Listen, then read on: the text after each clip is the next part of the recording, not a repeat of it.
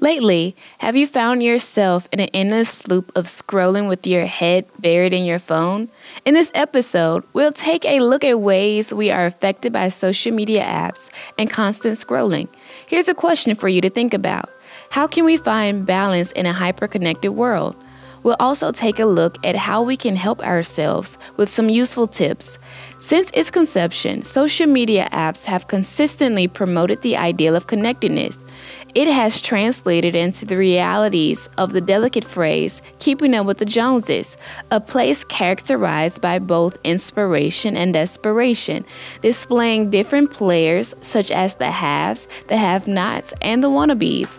However, within the last 3 to 5 years, there has been a shift in the perspectives concerning the heavy usage of social media. Most notably, many celebrities, influencers, and regular Joes have found solace in detaching from social media apps by taking frequent breaks, setting time limits, and ultimately quitting social media altogether. So what does this mean for us? Let's dive into some quick definitions and interesting articles on the topic. So what is social media detoxing or digital detoxing?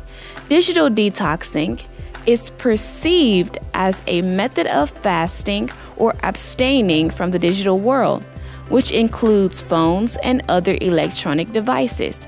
A social media detox is just that, fasting or removing specific apps from your phone. Now we're going to give some tips and simple ways to scroll less and put your phone down more often. Tip number 1, find a hobby. As easy as it sounds, sometimes it's very hard to pick up a new hobby or new skill, but a new hobby could just be going outside and taking a stroll, taking a walk in the park, taking a walk in your neighborhood, maybe even reading a book. It can also include meeting some friends at a coffee shop or at a park, or having fun making some crafts. Whatever you do and set your mind on doing, be mindful of your well-being. That hobby that you find should allow you to be whole in every aspect of your life. Tip number 2, set screen time limits. Smartphones are equipped with settings to help manage screen time and app limits. Both Apple and Android devices have these added features.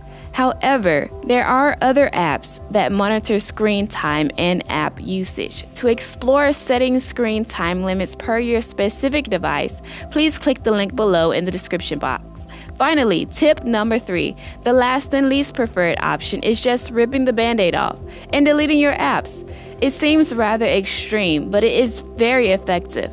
However, recent research also identified that social media detoxing or digital detoxing should be done in moderation.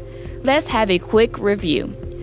Number 1, find a hobby. Number 2, set screen time limits. Number 3, and if you're feeling a little courageous, just delete your apps. Which leads us to believe instead of deleting all of your social media apps, you should take a social media vacation. And here's why. The benefits of disconnecting are immense. Improved focus, better sleep, and enhanced mental health. There you have it. A few ways to take a break from social media and enjoy life offline. So what's your perspective on all of this? Do you need to take a social media vacay? So let us know in the comments below. Remember, it's all about finding balance and making time for the things that truly matter.